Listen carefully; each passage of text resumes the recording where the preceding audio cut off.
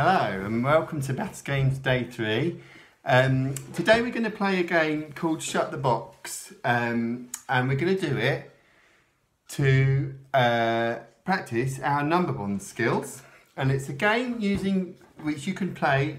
You can get a Shut the Box game and you may have one at home, but if you don't worry, because you can play it using cards, and that's what I'm going to do today.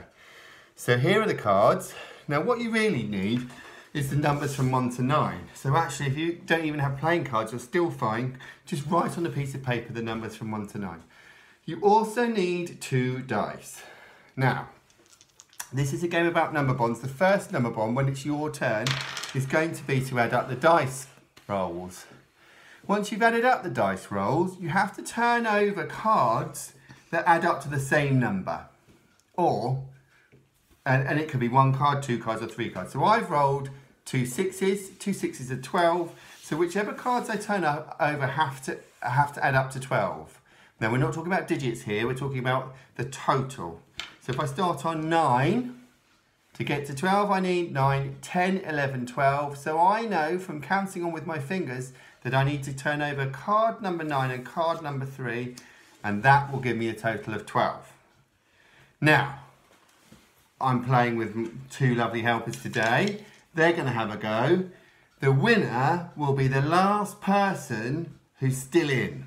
So you'll see there'll be some dice rolls that you won't be able to make with the cards, and if that's the case, you're out. So I'm passing it to my left here. Can you try and roll it in the middle then and see what you get? Tell us what you've got there.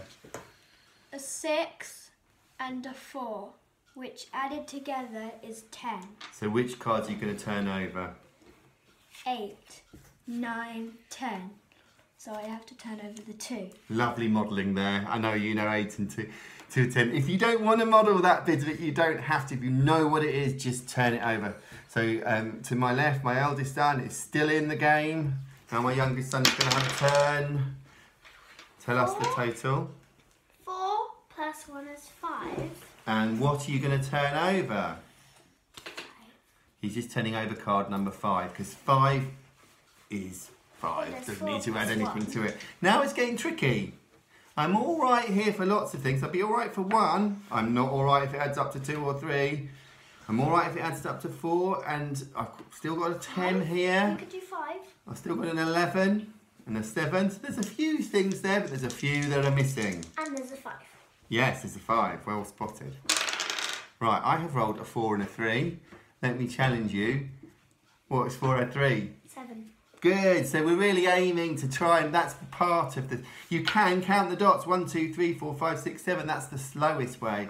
The next best way to do it would be to start on 4 and say 4, 5, 6, 7. But we're really aiming for getting so good that you know that 4 add 3 is 7, and there's no counting needed at all. I have a 7, so I'm turning it over, passing on to my eldest son. It's getting a bit risky now. Will he be out? Tell us what you've got there. 5 and a 3, which is 8.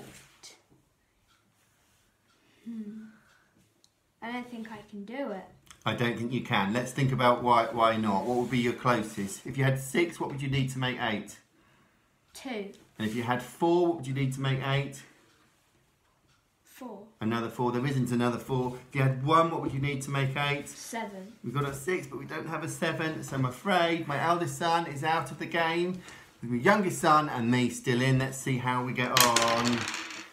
Tell us what you've got there. 7. Can you do 7? 6. Yes, 6 and 1 makes 7.